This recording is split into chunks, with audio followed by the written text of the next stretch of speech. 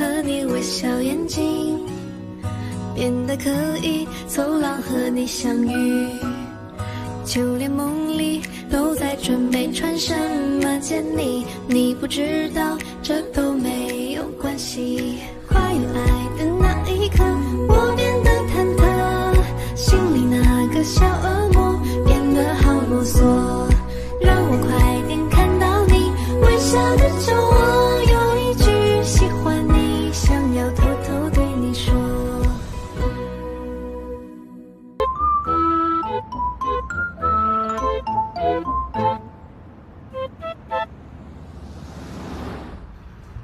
新婚当夜被拐走，穿着婚纱上房车，霸道总裁带我浪迹天涯。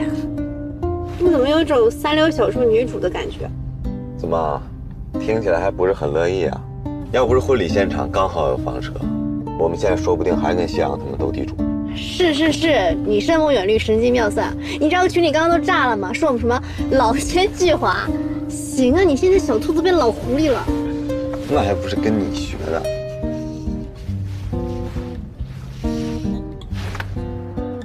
我说真的，我现在一看到房车就有心理阴影，生怕他没有从哪冒出头来。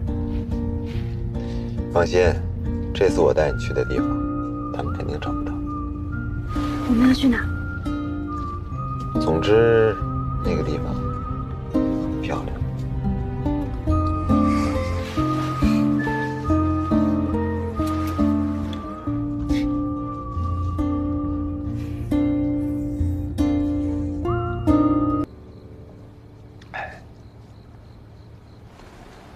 这什么也看不见啊！你再仔细看。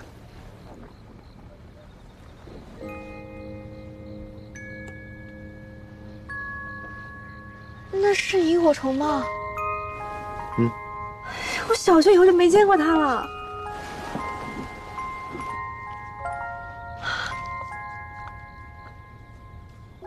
你这真是临时起意吗？怎么感觉图谋已久啊？娶你这件事，我是图谋挺久。你说，我们都结婚了，是不是应该做点正事啊？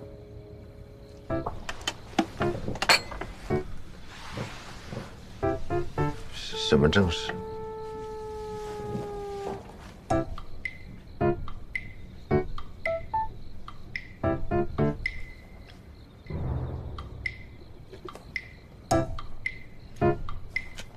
原来是结婚协议啊！我还以为什么正事儿。不然呢？你以为什么？来吧，第一个谁做饭？我。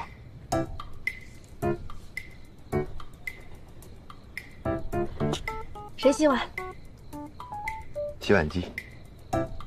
谁扫地？扫地机器人。最后一个，谁管钱？这个算了，各管各的吧。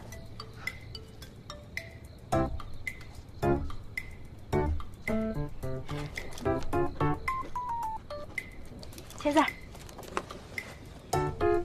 那就愉快的决定了。好嘞。协议达成。干杯。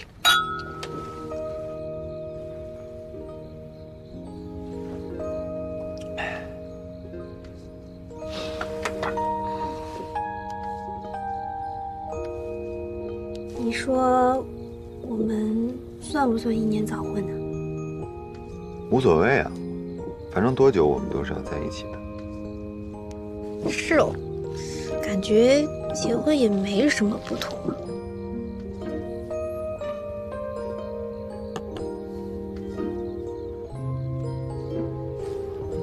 还是有的。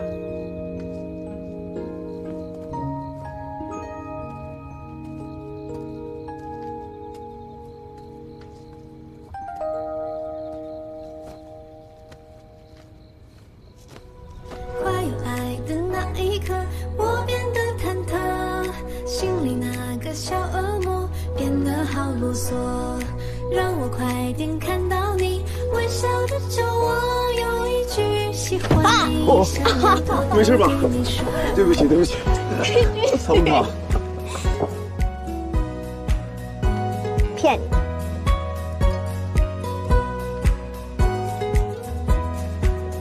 那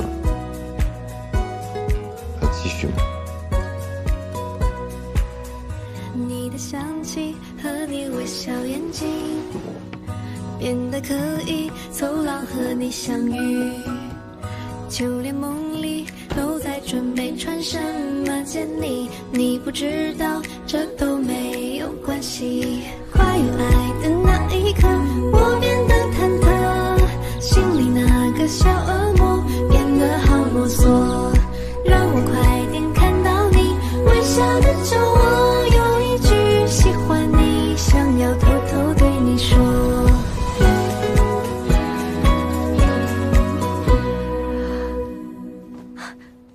原来是这里啊！我一晚上都没认出来。我们重新开始的地方。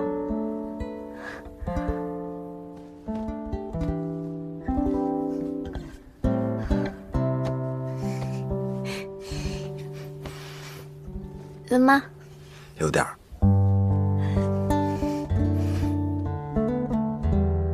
下一站我们去哪？